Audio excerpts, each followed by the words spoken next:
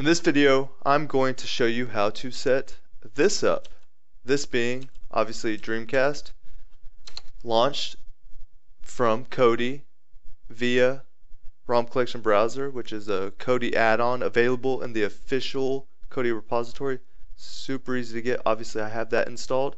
The Dreamcast emulator of choice for myself was Null DC. I'll show you the emulator specific configuration.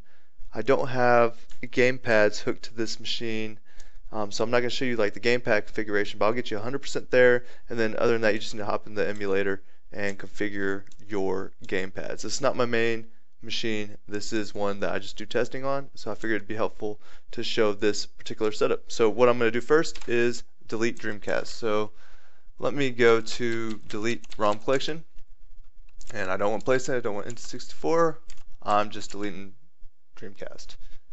Dreamcast, again, Null DC. I'm not going to Google that for you. Just Google Null DC. It's the emulator of choice of what I would recommend. Download that. You'll have a Null DC folder. That's essentially what I have here, which is this Dreamcast folder. I keep it on my desktop right now for this testing, temporary purposes. For housekeeping purposes, put it somewhere else. All you're going to need to do is within the ROMs folder, which I just named Dreamcast ROMs. I'm not sure if that's default. Get some ROMs. Again, I'm not going to show you how to download Dreamcast ROMs. You need Null DC and you need your Dreamcast ROMs. You also need a plugin called PuruPuru. So you need to add that plugin, and this is for gamepad use. If you're going to play with your keyboard, no big deal, but if you're going to play with a gamepad, you need PuruPuru as a plugin. You'll also want to create a new folder in your Null DC folder, again, which I renamed Dreamcast.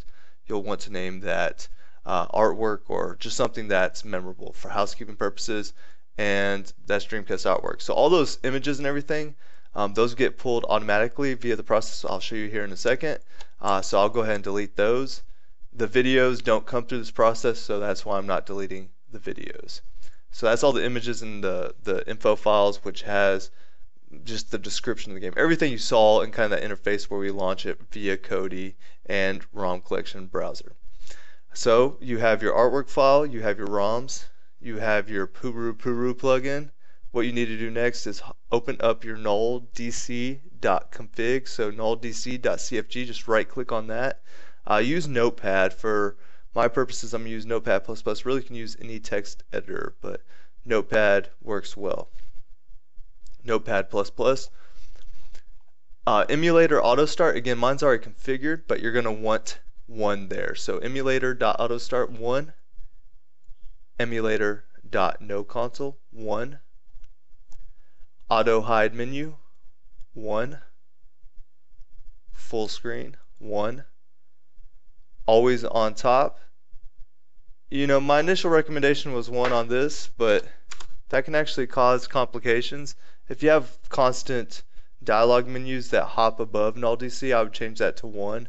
But I'm going to leave it on 0 because it actually stays on top of your command prompt, so you can't like force quit it via Task Manager.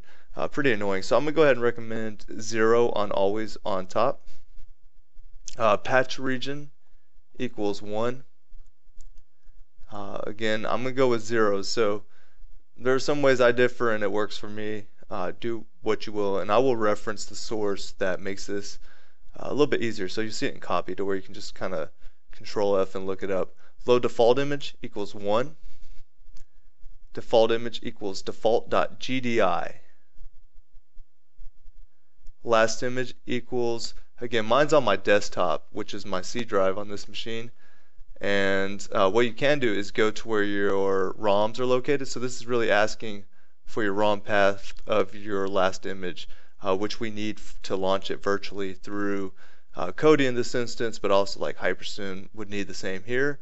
So my Dreamcast ROMs folder, which would be yours the same, right click on it and copy address as text. Mine's already in there, but that's one way to find it. Otherwise you just need to know it. But again, it's my C drive, users, so it's just path to the desktop, then this particular Dreamcast folder here, and then the Dreamcast ROMs folder, and then within that you just need to do your wildcard or your asterisk.cdi. And that's all we need within this .cfg file here. So go ahead and close out of that. And I am going to save this because I don't want that always on top. So I actually made a change on my system here. Other than that, that's all we really need to do. We really don't need to open the .exe file, which is the Null DC actual execute file. I just know it works on this machine. You'll obviously want to test it and make sure it's working, but for consideration of everyone's time, I'm going to skip that and just get to the configuration within Kodi.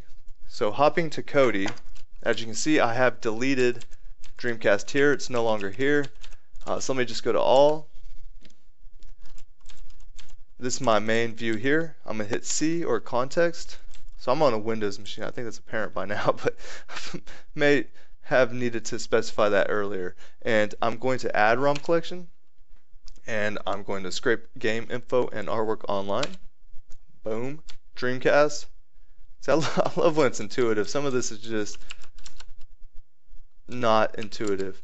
So I'm just navigating to my desktop file where I keep Null DC. So this is the execute file, so it's that .exe file, which we'll get to here in 1 second.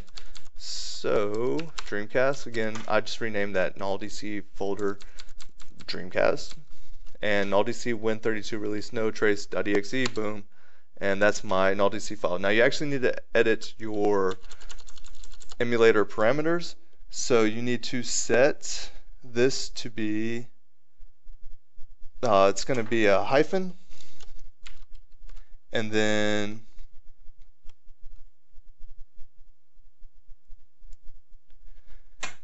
alright, hyphen, and then config, so short for configuration, space, image reader, all one word, colon, default image, and I'll have links to where this is. You don't need to memorize this, it's kind of nonsense, it's the only time you'll use it.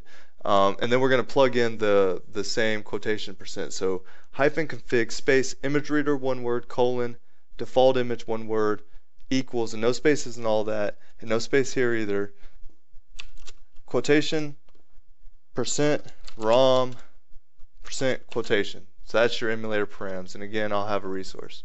Done. Now we need to point to that ROMs folder which has your ROMs, because you need the ROMs for this working. So again, this is going to be respective in terms of where yours are all saved, and mine are in Dreamcast ROMs, and that's perfect. So I'm gonna hit OK there. From here we need to do star, which is your asterisk, wildcard.cdi, comma, asterisk, and just to cover your ass, .gdi, and that's gonna, ooh, I didn't do asterisk there, asterisk.gdi, and then from there we're just gonna hit done. And Dreamcast artwork, go ahead and enlarge that again. Remember, I recommend to create an artwork file, so just right click new folder in that Null DC file, whatever you name it, and your artwork folder, or wherever you want to put your artwork folder, just, you know, again, housekeeping, keep it clean for yourself, and then OK. So it's going to create all those folders that you saw that I deleted earlier in the video, because I've already went through this scraping process. Do you want to add another ROM collection? No.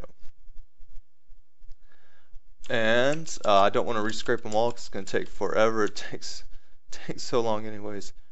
Scraping mode, automatic accurate is my recommended method because my ROM files for myself are really well named. If you question the naming structure of your ROM files, I recommend doing select matches, interactive select matches. Really, automatic guess matches is garbage, and you'll have to clean it up and waste time anyway. So automatic accurate is what I'm going with. Change scrapers for this run. Remove Moby games. I really don't think it matters what you put there. I'm gonna go with Giant Bomb, but remove Moby games because it screws everything up. Import games. This could take 20 to 30 minutes. Alright, so we're back where we started, which was the whole point. We have Dreamcast set up with the cover art and the little info, and my entire library is in Kodi.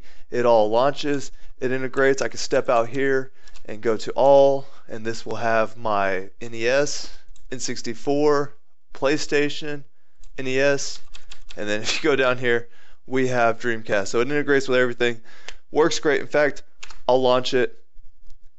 You can actually configure so that everything quits, run in solo mode, and There's a lot of other options you can select. Honestly, pretty dry topic. Hope the video didn't suck. I know there's some useful information there that's useful to somebody. I enjoy the setup. Again, it's on my other machine. The cool thing is, this actually, I'm not running a discrete graphics card in this machine, and I can still run this game. So I don't think you need tons of horsepower to push Dreamcast, but wish you the best in your setting up of Dreamcast launching from Kodi via Rom Collection Browser, Null DC Emulator. Give me a holler if you have any questions.